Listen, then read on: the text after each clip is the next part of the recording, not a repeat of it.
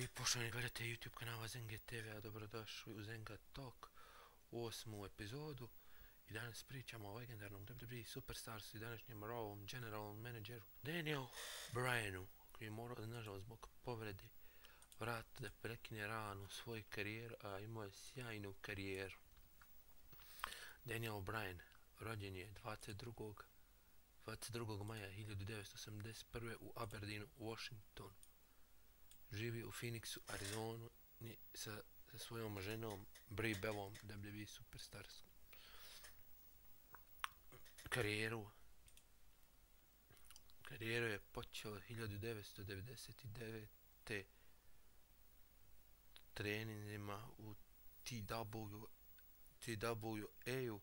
To je škola koju je trenirao WWE Hall of Famer Shawn Michaels i on je njega trenirao, on je njemu bio kao mentor.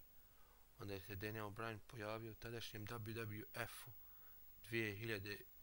2001. Nije se baš puno proslavio, imao je nekoliko mečeva. Kasnije onda Daniel Bryan odlazi u talente 2002-2003. Zatim u Japan Pro Wrestling od 2001. do 2004. Najviše utjecaja ostavio je u Ring of Honor pod nazivom Bryan Danielson. Tu su bili Shawn Michaels, Jeff Matt Hardy i još dosta ti Superstars. Tu je bio dugo, bio je i šampion. Nakon toga, ponovo bio je Ring of Honor Wwe World Champion 2005. do 2006. Onda je u Independent otišao 2002. do 2009. bio u Independentu, nakon bio kao free agent. Onda se ponovo vraća u WWE 2010. u NXT Season Rookie 1 zajedno sa Wade Barrettom, Heath Slaterom, Justin Gabrielom, Rybackom, Darren Youngom i eto njihova su šestorca činila taj stable Nexus. U NXT-u bili su tamo oni, pobjedio kao što znate Wade Barrett. Onda na Monday Night Raw Nexus je napao John Cena i komplet uništio WWE ring, sve uništio, sve su potrgali i generalni menadžer Bret Hitman Hart otpustio je jedino samo ovoga, kako se kaže, Daniel Bryanu nije dao ugovor, svim ostalim WWE, svim ostalim NXT superstarovima je dao ugovor. Nakon toga se ponovo vraća u Independent. Tamo on je mogao da potpiše i ugovor sa TNA Impact zonom, a on nije se to desilo. To je sve išlo do avgusta 2010. kad se Daniel Bryan ponovo vraća u SummerSlam na Team WWE zajedno sa John Cenom, Edgeom, Chris Jerichom, WWE Hall of Famerom Bret Hartom i Truthom da imaju meč protiv Nexusa i tu je pobjedio. Onda u WWE 2010. osvaja i svoju prvu titulu Night of Champion u 2010. Postaje United States Champion, pobjeđuje Emisija, drži dugo tu titulu zaista do 2011. godine. Nakon toga 2011. na Table Ladders and Chairs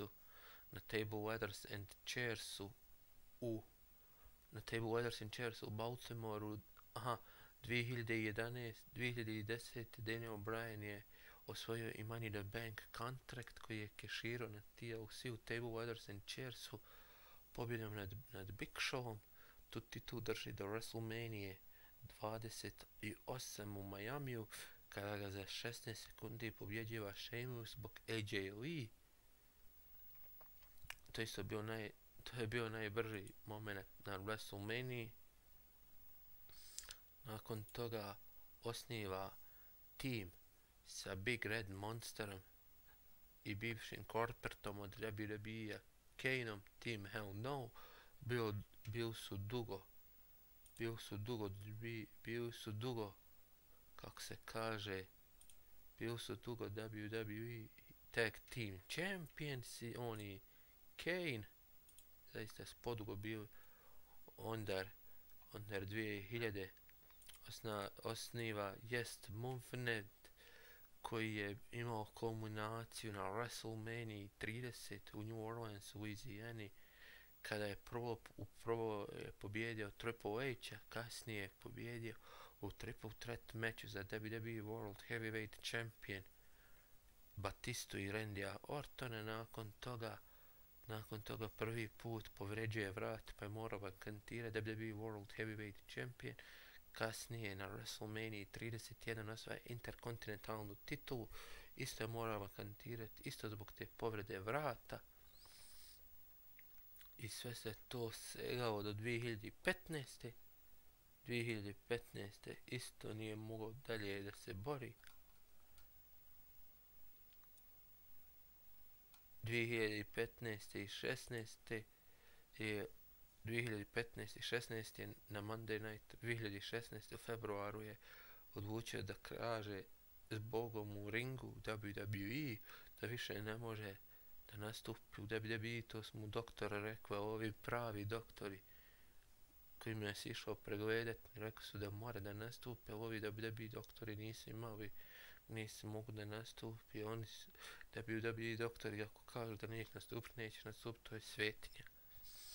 Oni su tako poslali u penziju i WWE Hall of Famera Stinga ispod zbog te povrede.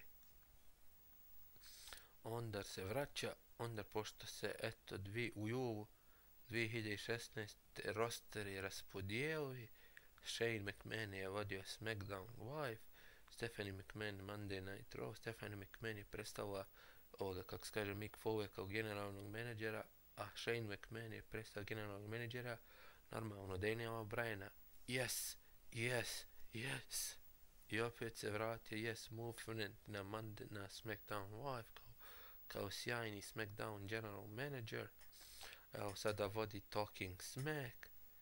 Sjajan na WWE networku, zaista sjajan je Daniel Bryan, bio i borac, imao je sjajni borbe, ali šteta ta ga povreda omela.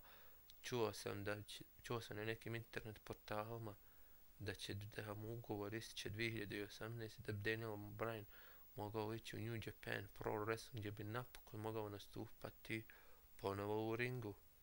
Ne znam šta će biti sa njegovim general menadžerom sjedištem, hoće u 2018. još biti generalni menadžer, o tom potom. Zaista Daniel Bryan je sjajan superstar, dobio je svoj sjajan meč na Wrestlemaniji 30 sa Triple H-a je pobjedio Batistu i Randya Ortona u triple threatu za WWE World Heavyweight Champion. To mu je najveći uspjeh u karijeri. Zaista Daniel Bryan je onda imao povreda omela i to je bilo sjajni Daniel Bryan. Zaista trebao još da nije imao te povrede, ko zna, možda bi Daniel Bryan bio i još prvak, ko to zna. Pa se ja sjećam onog sjajnog six-man tag tima u Londonu, Daniel Bryan, Undertaker i Kane, isto sjajan meč je bio. I to je bilo sve za ovaj meč, za ovu epizodu ZengaTalka. Vidimo se naredni četvrtak, do tada doviđenja i prijatno. I čao.